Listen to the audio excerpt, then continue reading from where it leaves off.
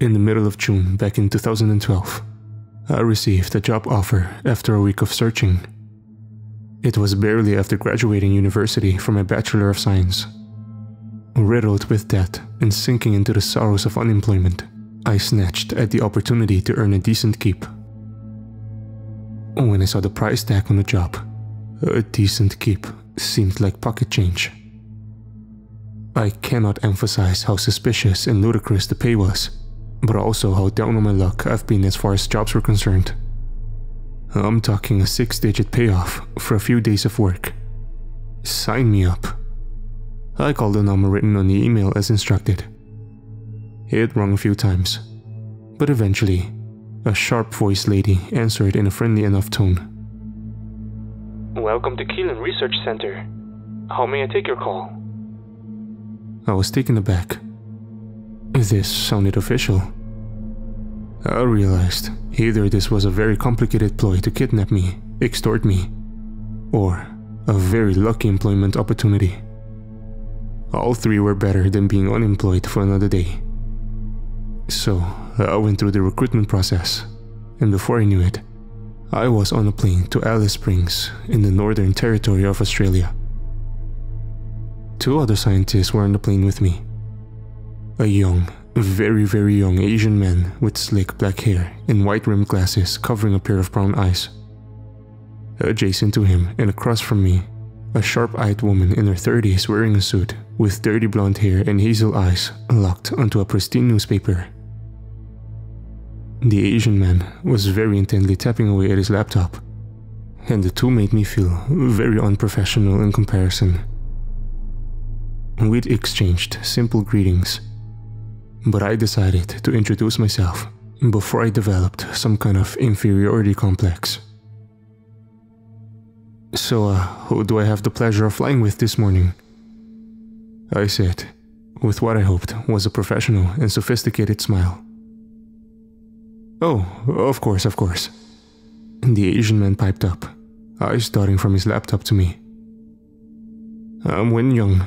I just finished my master's last month, but I'm here on account of my drilling experience. I reached out and shook his hand, while wondering what a drilling expert and a geographical scientist like myself could possibly be doing in Alice Springs. Our other companion cleared her throat. Laura Perot, she said, shaking my hand.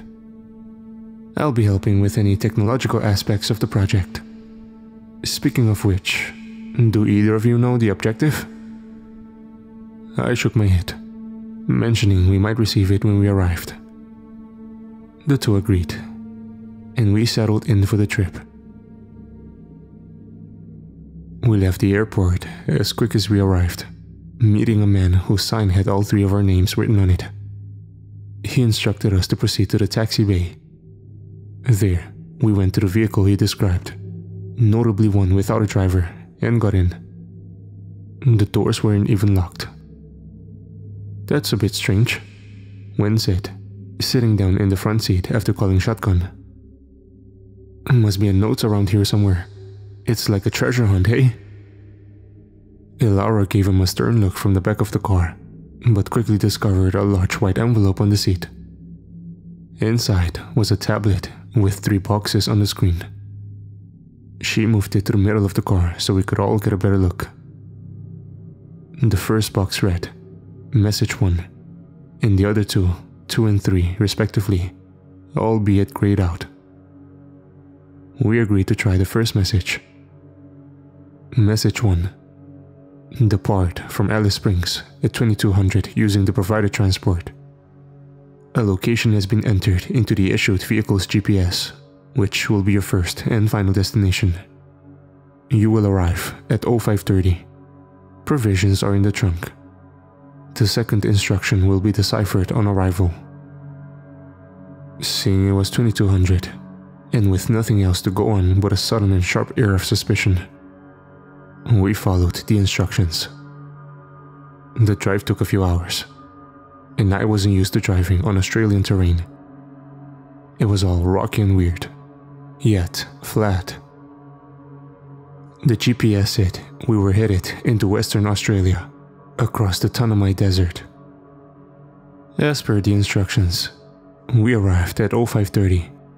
Well, more like 0540, but arriving right on time was a shot in the dark. The sun was hopefully making an effort to crawl up. A sudden beep from the tablet caught our attention, and we all shook off to sleep as sufficiently as possible. The second message was no longer gray. We clicked it. Message 2. Congratulations on reaching your destination. In the cargo crate located in the trunk labeled Young is a high-capacity power drill set. Deployed 75 meters from your vehicle on flat slate of ground. Upon activation, the final instruction will be decrypted. Alarm bells go off in your head? Sure happened to me.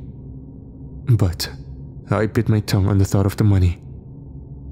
I know it was cheap and selfish, not to mention dangerous. But neither Wynn nor Elara spoke up either. So it was safe to say they had the same thing in mind. We stepped out of the car and walked the distance we had to, before stopping and letting Wynn do his thing. I carried the lantern I'd procured from the trunk and observed the dusty landscape as we waited. No one would be around for miles. Wynn put down the large, complex metallic object he'd been carrying and fixated it to the ground with a series of spiked clamps. The cylindrical shape of it resembled a large drain pipe, but the metal cap on top was clearly designed to be open. The scientist attached another device to the top before giving us the thumbs up. "That's it?" I asked. "Elara, what does the tablet say?" The woman gave me a disgruntled look, brushing the fringe of hair to the side. "Nothing yet," she said, before pausing. It beeped. Okay, the third message. It says, well done for deploying the drill correctly. Open the crate labeled Carter and Perrault. Retrieve the item from Carter's crate, and using the equipment provided in the rear of the vehicle, lower it down the hole and relay the results to Perrault's item. "I think we should head back to the car then?" Elara asked, squinting her eyes to the contrast between artificial and natural light. Wynn nodded. "I'll wait here just 'cause, well, I want to make sure this is 100% ready to go. It's simple enough, but I've never used this particular model before. Carter, could you leave the lantern?" I obliged, setting it down next to him. Elara turned and started heading back to the car, as I followed. I wanted to maintain an air of professionalism, since she seemed to be quite the opposite of the head out and make friends in the middle of nowhere type scientist. But my suspicions were naturally making me eager to talk openly. Buttoning down the caution, I headed to the rear of the trunk with her. Inside were 2 crates we'd seen earlier, marked with our names. Elara opened hers first. "It's a laptop," I declared, peering over her shoulder. "Control terminal," she sharply corrected. "Used for relaying data between different local devices. Standard project resource." "Uh-huh," I answered, dumbfoundedly. I wondered what could possibly be inside my crate. But my thoughts were quickly answered. A microphone. Not the standard kind of microphone you'd see on a TV music show, but similar. Something wasn't right here. But my thoughts once again, guiltily, fell on the money. I collected my item from the crate and the cables provided with it before heading back to Wynn. "All set?" "You bet. What you've got for me?" "A microphone and a control terminal," I said, realizing how strange that sounded. It said to lower them down and relay whatever we record to the terminal. I glanced across to Elara, who was already busy setting it up. Correct, she said dismissively. I turned back to Win. So, do you need to drill now or? Done actually. Pretty cool, right? It's high-powered, precise and silent. I've never seen anything like it. But the reading shows it's definitely down there. How far down? I felt nervous asking the question. A giant hole into the earth had such an ominous air to it. Somewhere between 5 and 6 kilometers? He answered casually. My breath caught in my throat. That was a long way for such a short time. Oh, okay. Let's do this then, I muttered as Lara gave a remarkably professional thumbs up. Wynne smiled and removed the cap of the drilling hole, attaching the microphone to the winch kit supplied. He gave the all clear, and we began lowering the huge spool of wire down the hole. All there was left was to wait for it to reach the bottom.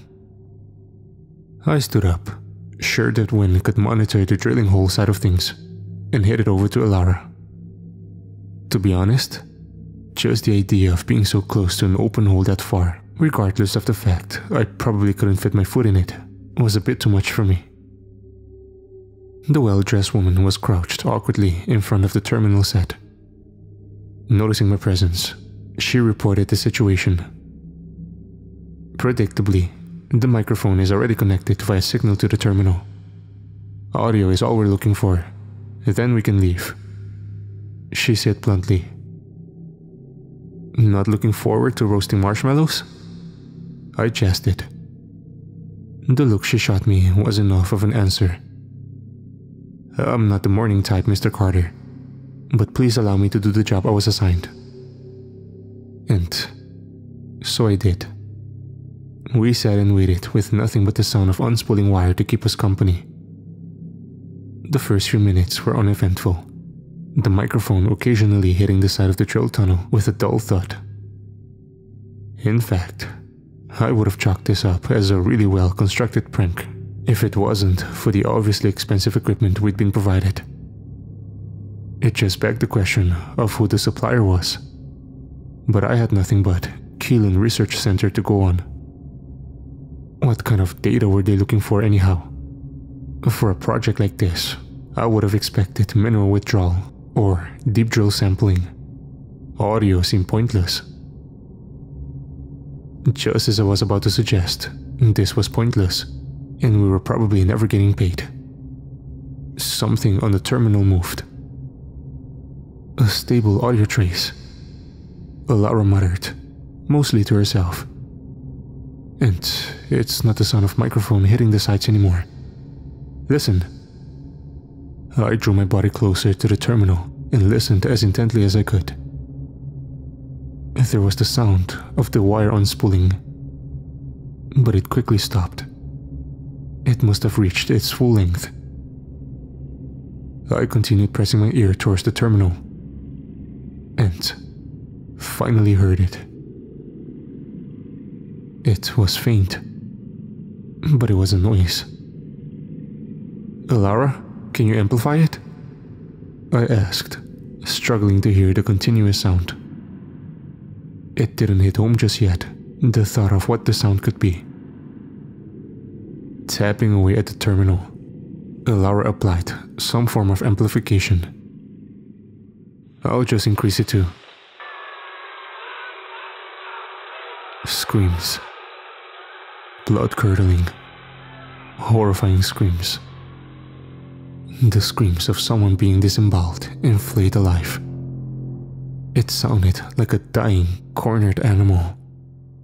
But human. So human and raw. I stumbled away from the terminal, and Alara squealed. Shit, shit, shit! I shouted, blocking my ears. The screams intensified, like a helpless victim being set on fire and torched alive. Nguyen came running over, asking what was wrong. We didn't have to answer for him to understand. Fuck this, we're leaving, the hell with the money, I shouted, kicking myself away from the terminal and standing up. Nobody protested, and we ran straight for the vehicle. We left behind the drill, the microphone, and the terminal that wouldn't stop unleashing those wretched, howling screams. The sound burned into my ears. I slammed the door shut, hitting the ignition. I didn't want to, but on instinct, I caught a look through the rearview mirror. The terminal showed a different color to before. It was plain white, with bold black letters. Data sent. Smiley face. The screen turned off. I turned around and floored it. We didn't look back. None of us spoke. Nobody said a word for the hours we drove through the Tenomite Desert. We eventually returned to Alice Springs and quickly met the men who held our signs for us upon arrival. My instinct was to interrogate him, to shout at him, or obtain answers. But after a few quick questions, it was clear he knew nothing. He did, however, have our tickets back home. We parted ways at the airport, taking our separate flights back home. Never again did I hear of the company, Keelan Research, nor did I ever want to.